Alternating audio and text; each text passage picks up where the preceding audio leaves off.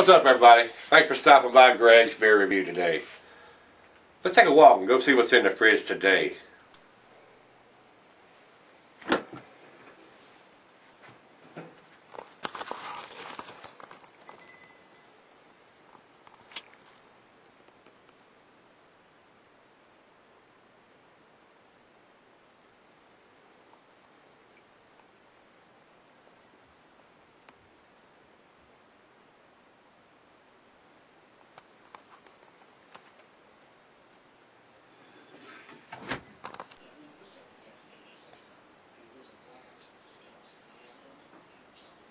Alright guys, thanks for stopping by Greg's Beer Review today. Today's beer is Terrapin Moo.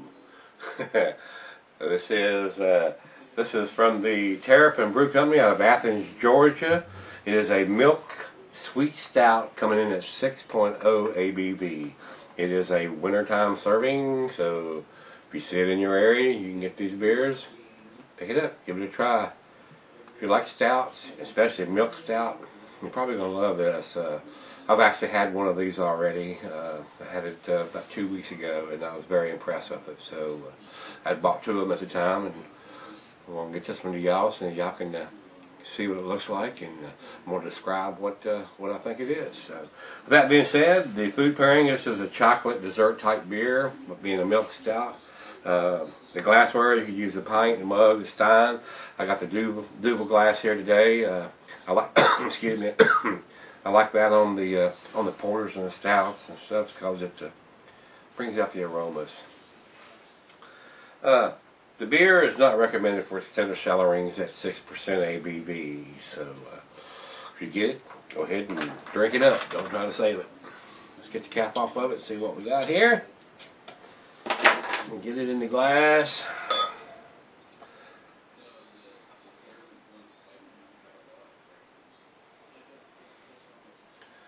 That pours a very, very dark motor oil looking color, about a half a finger of dark brown head. Through the light, I see nothing, not even any tinges of red around the outside. So it is like 60 weight motor oil. No light at all through that glass. None. Zero. Zip. Looks good in the glass. I mean, if you like a stout, you're probably going to really like this. Let's get a nose on it.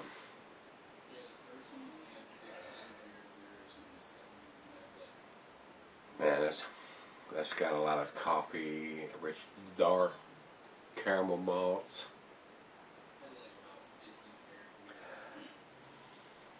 It's got the dark chocolate in there too. I mean, my mouth is watering, so let's get a taste.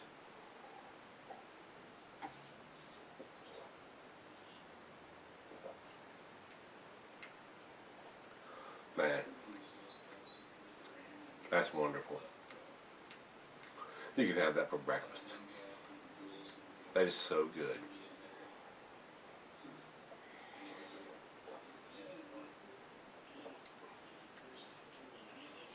Wow. That is such an above average beer. It's really going to get a good grade tonight. That's an extremely good beer. Chocolate. It's smooth. It doesn't have high alcohol. It's 6%. It's pleasant. Wow, wow, wow. When I go to Vintage Cellar and I buy these beers, the guy that works there told me, he said, "Have you had this?" And I said, "No." He said, "You need to get it." I said, "Well, I like their stuff anyway," so I picked up 2 bottles. So when I rang out, he said, "I see you got it." I said, "I got 2. So I wish I'd got more than that. This is extremely good.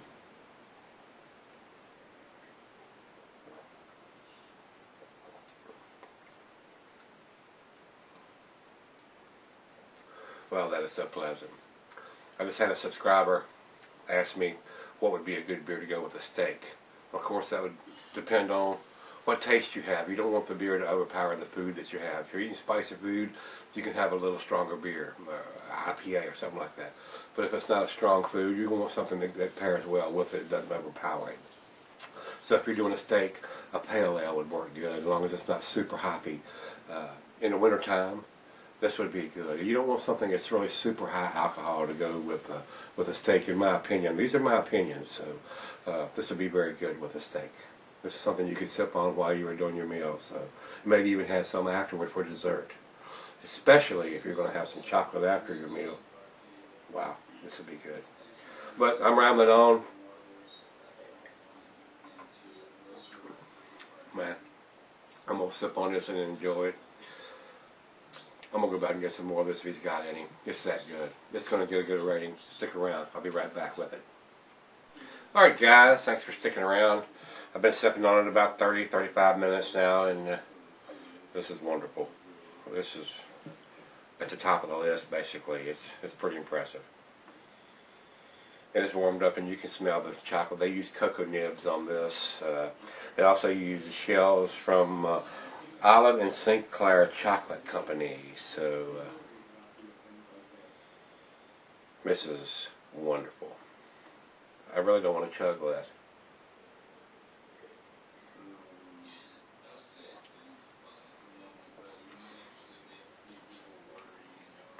I mean, you can't tell there's any beer in that.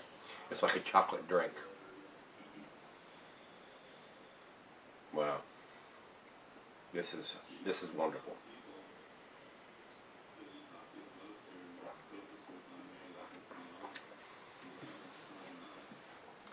That's a 9.5 on the scale of 10 tonight. It's that good. That's the best beer I've had so far in 2011. Wow, that is so good. That is so good. Great Beer gives this a 97 overall and a 97 in the style, and Beer Advocate has it as an A-. It's definitely an A+.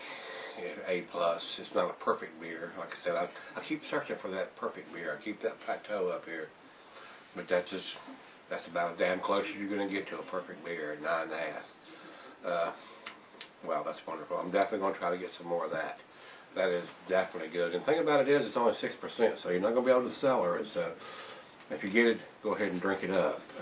Guys, if you've had this, let me know. Give me some comments back on this one. This was impressive.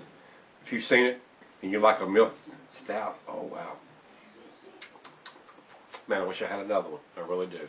Guys, as always, rate, comment, subscribe, and hope the next beer is as good as this one. We'll see you then.